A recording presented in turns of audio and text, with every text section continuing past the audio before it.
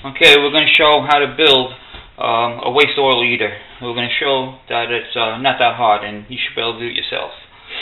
Okay, the first thing we got to do is take this apart and separate all the parts. First of all, if you don't have a used oil heater, oil burner already, you should be able to find a used one. Not much of a problem. This one is a Beckett, and the model number is right over here. This one is a AFG. That's a good one to use. And by the way, this is not the model number. A lot of people think that's the model number, but it's not. So don't get it confused. Alright, you can see we got it. Some of the parts off already. Okay. The oil pump, there's an oil pump over here. We don't need it, but take the cover off and save the screen. That screen is going to come in handy later on. Okay, so this is the shaft. Save that. This is the retention head. You're going to need a new retention head for the waste oil burner. It's a different design. So if you hear a loud noise, that means we don't need that part. This is the transformer. We need this. We need these parts here for the air. Okay. Okay, let's take out the nozzle. Okay. There you go. There's a nut. Definitely save that nut. Take this here. Alright. Some of these parts we need. Definitely need. Okay. Grab a screwdriver. And let's take these nozzles. 1, 2. These we definitely need.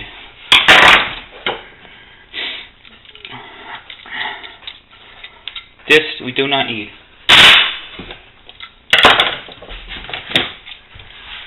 There's an Allen screw in the bottom that holds this support to the.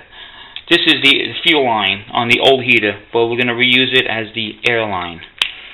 Okay, there's an Allen screw that holds it on the bottom. Okay, we're not going to use this no more. Take this off. Save this. Save that. But you might want to take the shield off. It's just going to get in our way. You might want to save the screws anyway. Okay, so we got that. Alright.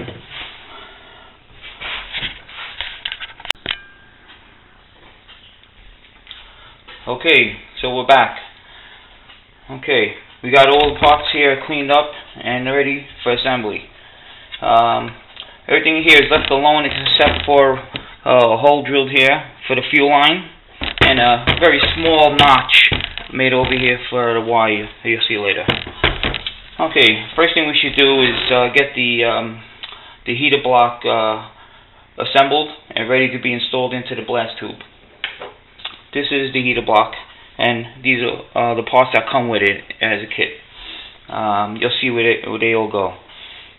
Okay, first thing, let's get these parts here. So these are all the old parts from the old nozzle assembly.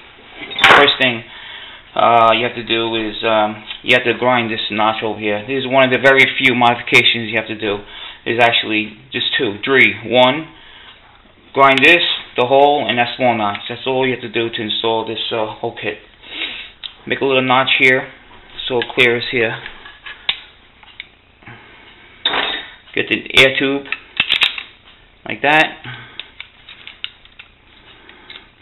Screw it down. Now when you tighten it up, it's got to be at 90 degrees. See right here? 90 degrees to the block. Okay, make it nice and tight. Take the new set screw here.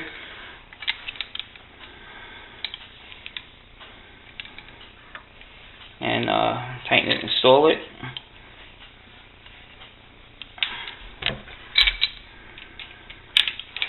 Just snug it up a little bit.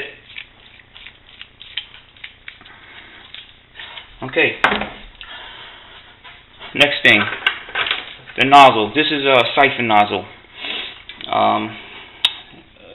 They come in different sizes. You know, it all depends on how hot you want the flame to be. Okay, so let's install it. We need to put some anti-seize compound on it. The reason why, because whenever you have a metal part going into an aluminum pot at high temperatures, there's a possibility that it might seize on. The anti-seize compound will eliminate that. Just get a little bit, put it on the dreads, nice like that. Make sure you don't get it on the inside the air bleed part, because it might clog you up. And also, there's an O-ring here. You want to lubricate that O-ring. Very important, because when you screw it down, you don't want it to catch and bind. If you don't have any oil, you can put some dishwashing fluid to work fine. You screw it into the nozzle. Get a 5/8 ratchet or wrench and just snug it up. Okay.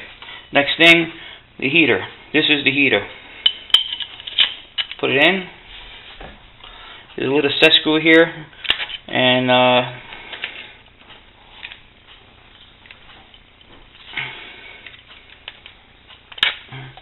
just snug up just a little bit, just to hold it in place. That's it. You don't want to damage it. These are the electrodes.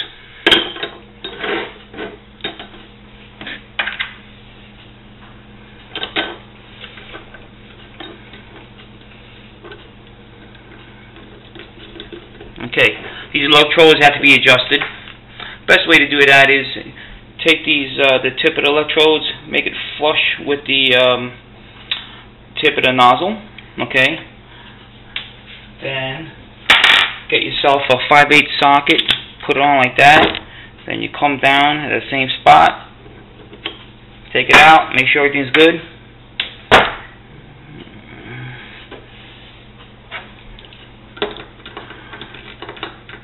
And snug it up.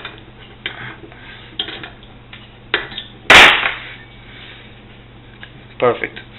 Okay. Alright, now, what else we got? We got everything here? Yes, we got everything.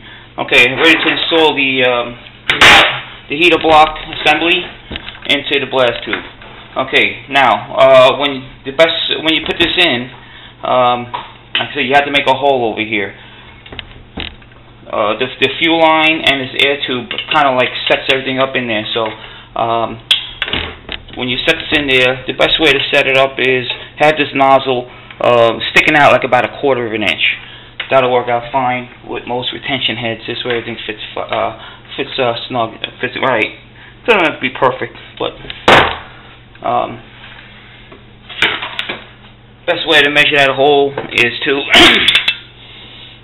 get this T-square like this, go like that, and then you'll see it right in the middle of right here. And then when you put this here, don't forget to get that little extra 1/4 inch in the front. Draw a line. Then you put the piece in there. You make a horizontal line, and then you drill a hole. This is a 3/8 diameter. Make the hole like about a 1/2 inch diameter for a little extra clearance. This way you don't kill yourself. Okay. And then one more thing. These electrodes here. Most of the times, when everything's installed, and you close this coil over here, the spring should sit like here. Sometimes it's going to be a little bit forward, and you have to put these extensions on right here. The reason why that happens is because on this new assembly, it sits forward compared to the old assembly where it's back about a 1/2 inch or something, you know. So check it first. If it fits fine and the spring fits all the way, you're good to go. If not, you could take this out, slide that in, then you're good to go again. Alright, let's put this in. Oh, one more thing we got. Very important.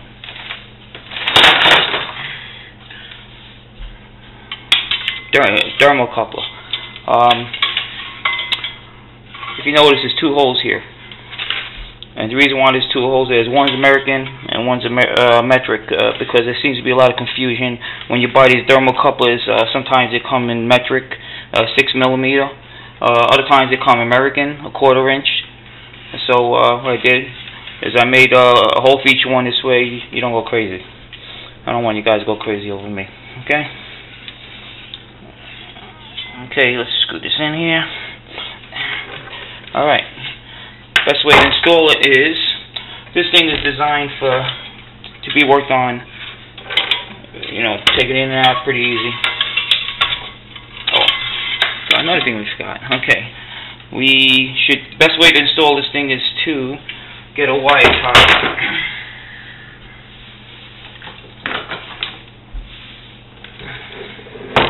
You want to install this wire tie here. This way it ties everything really nice and tight.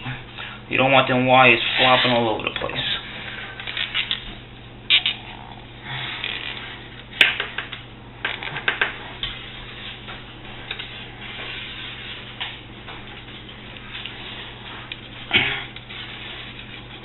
Okay.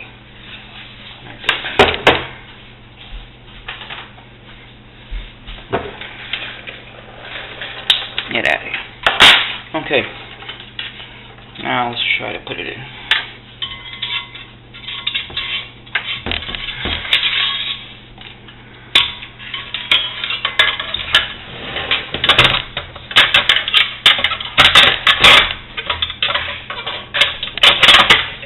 Okay, got that. Let's put that fuel line in right here.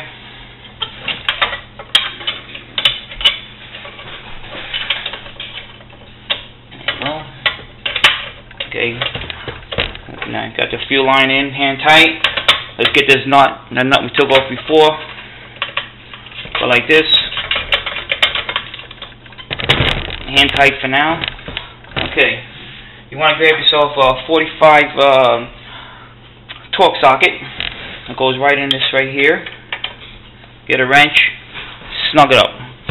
Don't kill it, you know, just snug it up a little bit. Okay, that fuel line's on. If you notice about this fuel line, it's a smooth. It takes a 3/8 rubber hose and it's smooth. I made it rounded off and smooth. This way, when you put the hose on and off, it doesn't get chafed and the little pieces of rubber go inside the nozzle. Okay. Now, the best way to do these wires is, if you notice, this is a quick disconnect fitting. So this wire, I made a little notch over here. This way, these wires go like this. And then, when you put the coil on, this piece here, the foam, holds everything in place. Okay, this is a quick disconnect fit-in, like this, and then you put the other wire here, another connector goes in here, and then you just separate it. Now this thermocoupler here, you can put quick disconnect fit-ins on a thermocoupler, but it's a very hard, very difficult, and it's a high failure rate, so we don't want that. So the best way to do that is to take this gets connected to the controller. It'll be like in this area right here.